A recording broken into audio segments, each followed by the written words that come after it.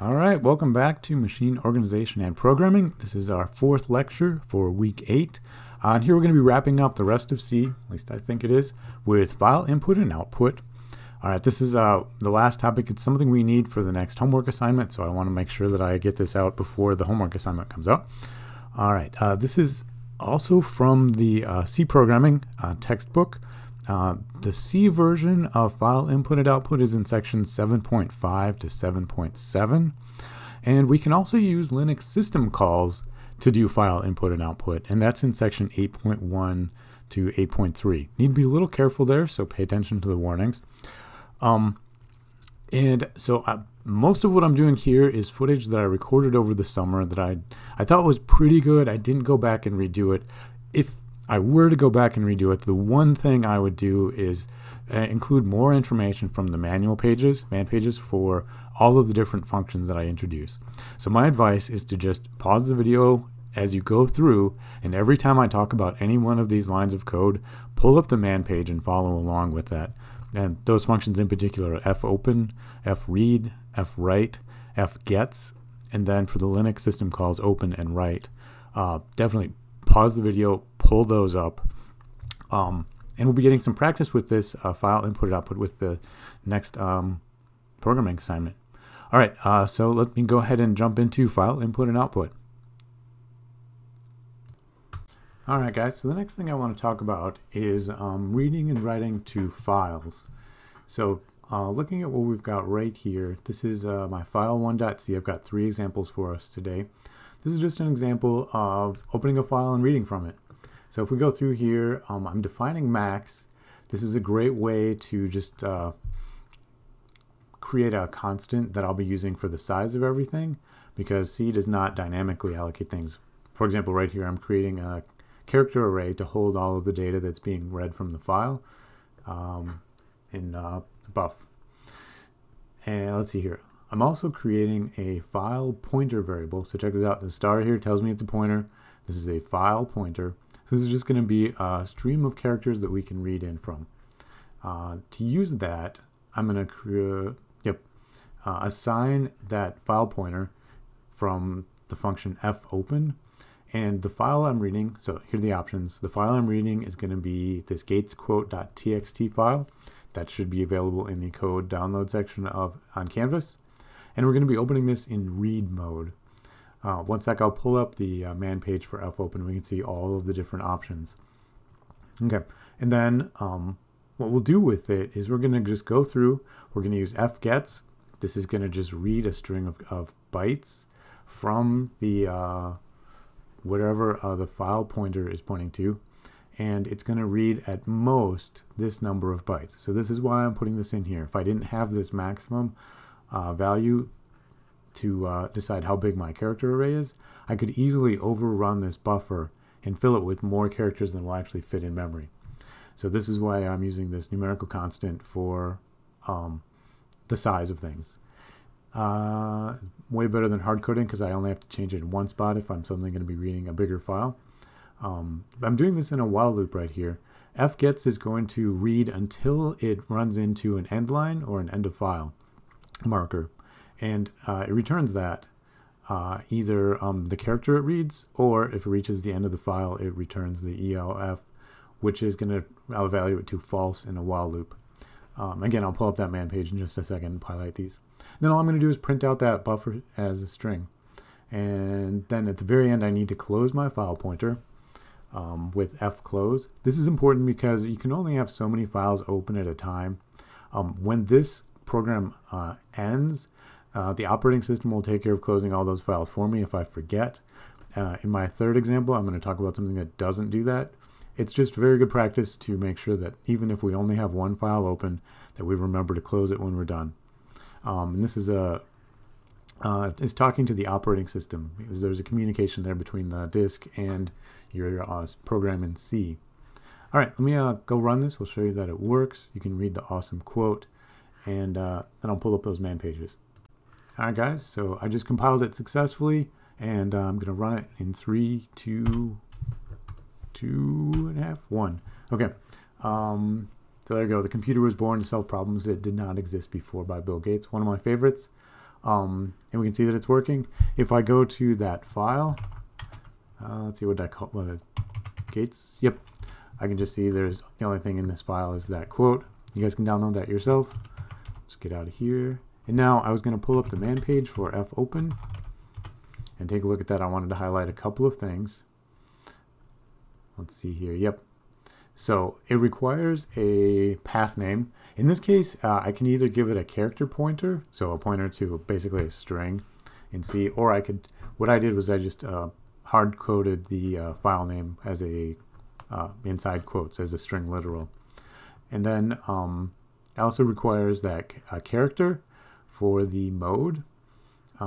This is, again, going to be a character buffer, so if I'm putting this in a character pointer, so if I can have more than one character here. Let's see here. I wanted to highlight, let me scroll down a little bit, all the different modes that are available to us. So I was using R, so this is just going to open the file for reading. If the file doesn't exist, it's going to return null. So I'm going to go back in a second and add a check for that because I didn't do that. That first program doesn't have great programming style practice. R+ will open it for both reading and writing. It's the same thing more or less as W+. I believe this one will fail if the file is not open. It'll return null, and this one will create a new file if it does not exist. So that's the difference between the W and the R+ version. And if we just open a file with W, even if there's a file there, it's going to delete the contents of the file and prepare it for writing. So we're going to nuke whatever's in the file. A is sort of the append version of that. It's going to keep whatever's at the file and put the position where it's going to write at the end of the file. And A+ is just going to create the file if it doesn't exist. If I'm reading, or if it allows me to read from it and append to the end. So if I just go ahead and start writing text to this, it'll just put it at the end. Okay. We can also add the character B if I'm writing to write the text in binary. So WB would write in binary. There we go, right there. And where's the return stuff? Yep, the return value upon successful completion returns a file pointer, which is a non-null pointer to like a location in memory. It's treated just like reading from memory. Otherwise, null is returned. Error number is set, so you can read that from the command line later. Okay, yep, so that's what I want to do here. And then I also wanted to open the man page for fgets. All right, there's a bunch of different versions of getting data. This is just another way to read from an input stream, like the keyboard or from a file. So the version I'm using right now is this fgets. I gave it a character buffer to fill in. I told it how many bytes I want to read, and then I gave it a source, and this was my file pointer. So basically fgets with a C is going to get a character. Fgets without that is just going to read however many characters I tell it to. And the return value, this is the part I wanted to focus on, is the character that's read cast to an integer or EOF. And EOF is going to evaluate to false if I use that as a condition. All right, let me move on to the next example. I lied, I wasn't quite ready to move on to the next example. I wanted to show that I did not do great programming practice here. I'm using fopen without ever testing to see if this file really existed. So here's what I'm going to do instead. I'm going to just add a conditional. If fp is equal to null, that means this has failed. So instead what I want to do is just return 1. And the 1 there would be a signal that this is an error. It did not return normally. Could also use exit 1. That's a system call that's going to just crash the program immediately. I would prefer that one if I were using this inside of a function, because that will end no matter where I am. Return inside a function will just parentheses where I don't need them. We'll just go exit the function. Okay. Let me make sure this still works. I didn't mess up. There it is. So no problem. Next example. All right, guys. So in this example, I'm going to be writing to a file and then reading it back just to make sure that it really worked. And again, all of this input-output stuff is just in standard I/O. So, and again, to use this, I'm going to open a file. So I'm creating a file pointer. So this is going to be a location in memory where I'm going to be interacting with my file through the operating system. fopen returns that location as a pointer. And I'm using WB as my option here. So I'm going to be writing this as a binary file as opposed to an ASCII file. You guys can experiment by taking that B off and just see the difference. All right, and I'm calling the file bar.bin. So foo and bar are typically used when we don't know what to do for a file name. So I'm going with bar this time. And bin is sort of the abbreviation for a binary file. If I were writing this as an ASCII text file, I would have gone with txt. And here's what I'm doing. I'm just going to write down this number, hexadecimal, 1 through 8. All right, now, because I'm opening in write mode, I'm going to use fwrite as the C command to write to a function. That takes 4 options in this case. I need to tell it what I'm writing. And this is going to be more or less a pointer or assigned to a pointer inside. So I need the address of something if it's just a variable. If it's already a pointer, I can just leave this as without the address of. And this is going to write a number of bytes, but it's going to do it in, it takes 2 options to get there. So it's going to ask for the size of whatever we're writing. So if it's an integer, if it's an object, if it's a character, I'm just going to give it however many bytes are in my integer or character or short or whatever, system dependent, may change in the future. And then how many of those things I'm writing. So it's assuming that I'm giving it an array. And if I have a string, I want to make sure this is big enough to include the entire string. And then where to write. And again, this is this file pointer is how I'm interacting with the operating system to make sure this gets put on the disk. And as always, close your files. We only get a certain number of them open.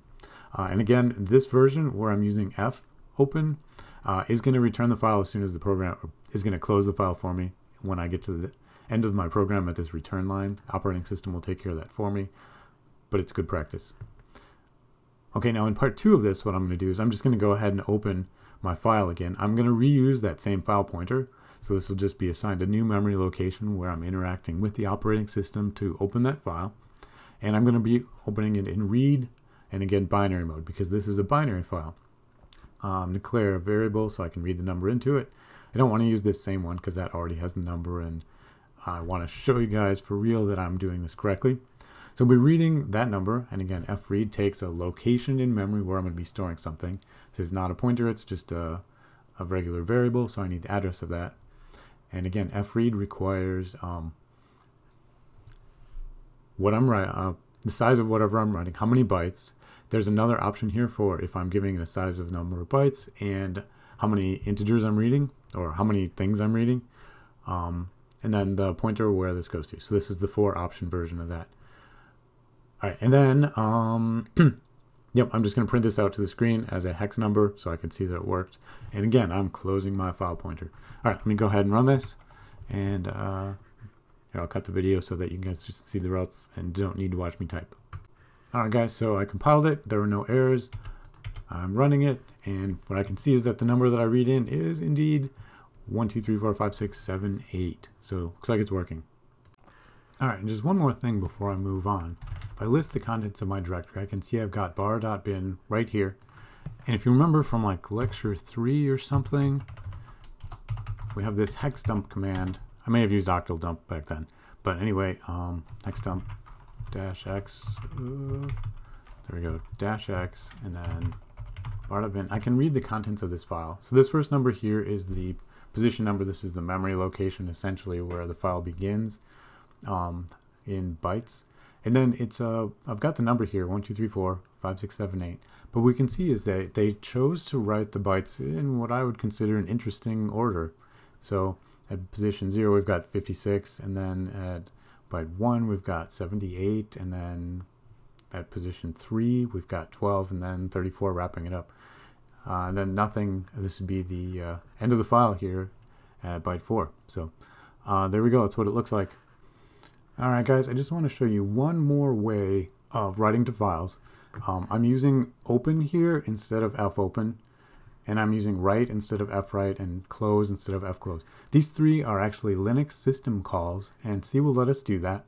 So this is not regular C programming, it's calling a Linux program.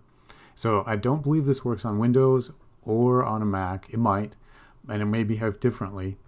One of the major differences is that if I'm using a system call to open a file, it's not automatically closed when this C program ends because it's not a C function. And the operating system will leave it open for us. So this one's a little more dangerous in my opinion. You have to remember to close your file.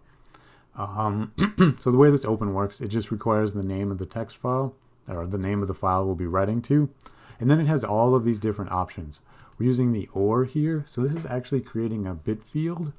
So all of these would correspond to one bit in an integer that gets passed in. So O stands for option. I'm going to be creating a new file. I'm going to be writing only, so I won't be reading. And I'm going to be writing at the end of whatever's already there. This create doesn't like nuke whatever's there. If it just creates it if it doesn't exist. I don't remember what this one does. I copied this code from someone else. All right, and then this FD, the value that it returns, is sort of the operating system control number for that file. You can print it out and see what it is. It's assigned a negative integer if this open fails, so that's what we're going to test for to see if there's an error. And you guys can go open the man page and read exactly the return type of this, just to refresh your memory if you're ever using it.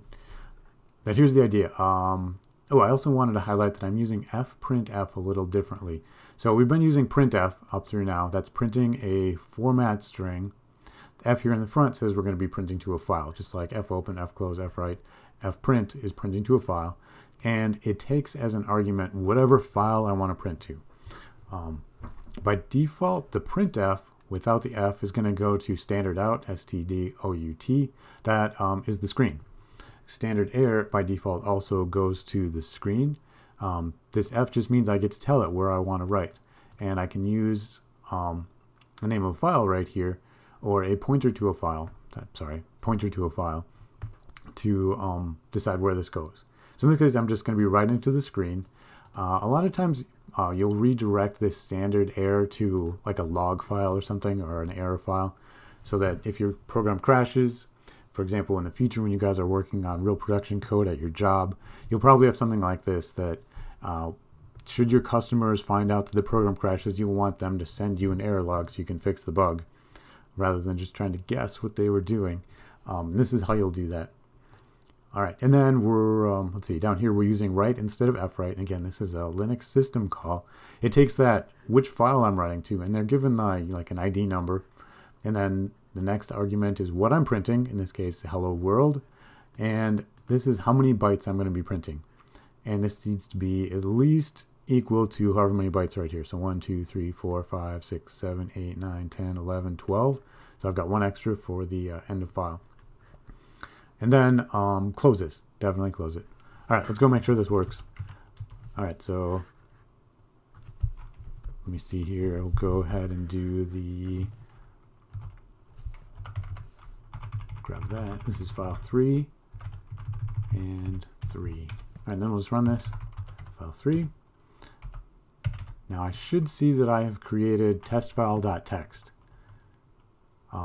And it wrote it out as a binary file, so this program actually believes that this is executable.